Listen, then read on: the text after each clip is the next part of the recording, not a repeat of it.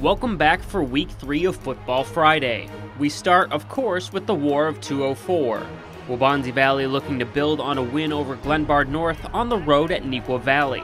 After a trio of early field goals from Steven Ruiz, Neuqua gets a huge play just before halftime as quarterback Jake Askoff lofts a pass up to Patrick Hoffman, who goes 98 yards to the house.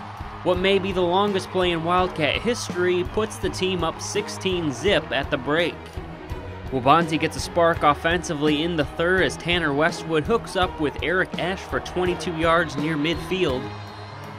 But on the very next play, Bryce Logan can't handle the pitch. Trevor Tesman scoops up the loose ball, breaks the Westwood tackle, and takes it in 46 yards for the touchdown.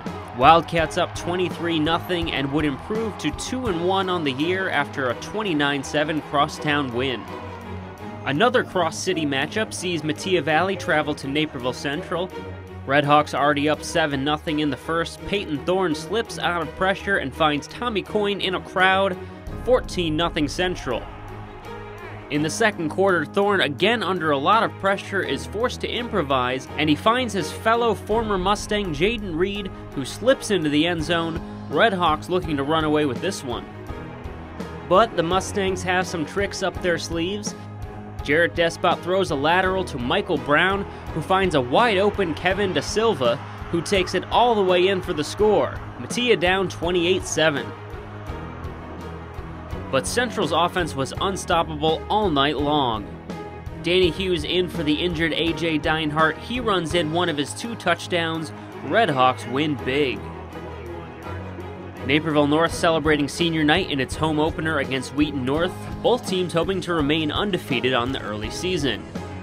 Jumping to the second half, Sam Singleton of Wheaton North takes it in from 4 yards out. We're all tied at 22. Late in the third, Drake Davis continues to connect with Nick Calcagno. The second TD of the night for the duo puts the Huskies back up 29-22. In the fourth, it's Davis to Calcagno once again. 4 touchdowns on the night for Davis, 3 of them to Calcagno. Ryan Lorenzo also adds 7 catches of his own for 122 yards as the Huskies move to 3-0 with a 43-25 win. To the ESCC, Bennett Academy welcoming undefeated Marion Central Catholic to Benedictine University. Bennett gets the ball first and makes a 10-play, 80-yard drive, capped off by a 14-yard touchdown pass from Matt Boyle to Ben Cooney. Red Wings up 7-0. Bennett showing off a suffocating defense all night. On the first MCC drive, Connor Reed intercepts the pass and takes it 14 yards the other way. BA up 14-0 early. Late in the first half, Matt Boyle with a tough run, 22 yards to pay dirt to put the game out of reach. Bennett moves to 2-1 with the shutout victory. The Red Wing defense was the story of this one, picking off 5 interceptions and also blocking a punt. We have movement atop the East Suburban Catholic standings. Nazareth knocks Notre Dame from the unbeaten ranks, moving into a first-place tie with Marist. Bennett stays in a 4-team logjam at 2-1. The Week 4 schedule sends Bennett to St. Viator, while Marion Central Catholic hopes to hand Marist its first loss of the season. The DVC has the District 203 schools alone on top at 3-0. Lake Park and Wheaton North both slip in Week 3, allowing Neuqua Valley to move into a tie for 3rd.